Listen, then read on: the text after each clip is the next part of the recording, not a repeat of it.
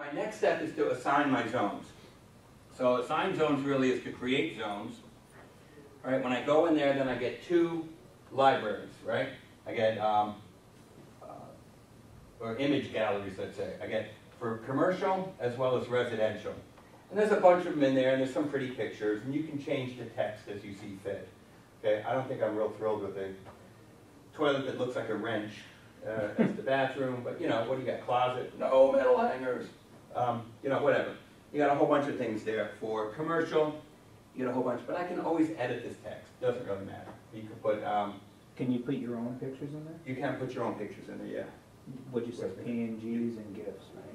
Yeah, I don't know what these are exactly, but you can drop these in.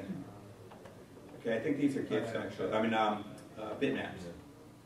They look that way. So let's say I'm doing a 4-zone little bar, right? A little restaurant. So we'll start out with restaurant. I can just drag and drop, or in this case, I know I can double click.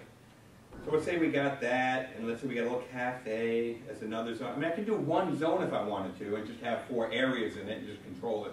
But I'm going to go ahead and break this out by zone, right? And each zone, realistically, is only a TV. Okay, might not be a separate room, but it's, you know, I'm just going to call it that.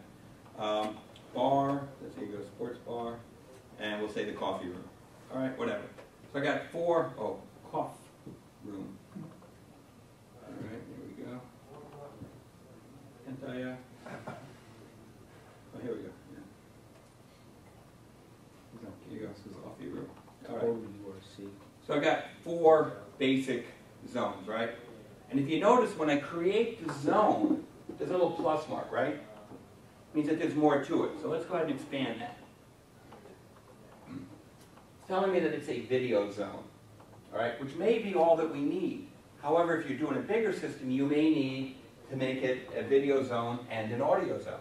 You might want to add lighting or climate control or something else, right? So you break up the hierarchy, you determine what zones are going to have what type of control going to them, right? And then that's going to help to set up the interface. So I got my 4 zones here, and the next thing is going to be my zone construction, all right? If you're going to build your interface by yourself, you're going to create all your pages and add all your graphics and do all your programming on the graphics like buttons and stuff like that. You don't need to do this step. All right?